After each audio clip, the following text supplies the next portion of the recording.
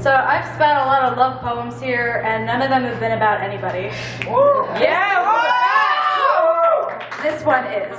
So, better. Yeah. 7 notes to you I left in my garbage can. 1. You terrify me. But that terror has become popsicle juice coloring that covers my teeth like the bikini I never wanted to wear in front of you. And when I lick my lips, my mouth tastes artificial and sweet too. I have countless grainy photos of you saved on my phone. You have a sparkler in your hand and eyes the color of berry bushes in August.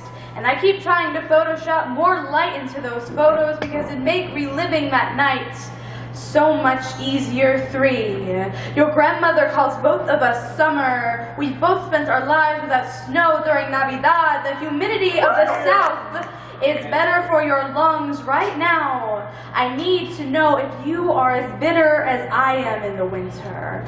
4. When you hugged me goodbye, you pecked my cheek and my arms became tourniquets. Please tell me I did not squeeze too hard. 5. Whenever I see you, my hands turn to swamps, and trust me, that's a good thing.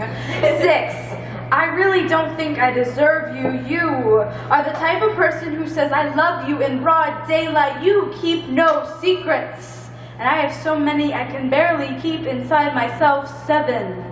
When you first met me, I was at the bottom of an ocean, and I hope that it never occurred to you that if I sank too low, I'd drag you down with me. You deserve a creek, something much more tranquil and gorgeous. What I need you to know now is that I'm getting to the surface. What I need you to know now, you helped with that.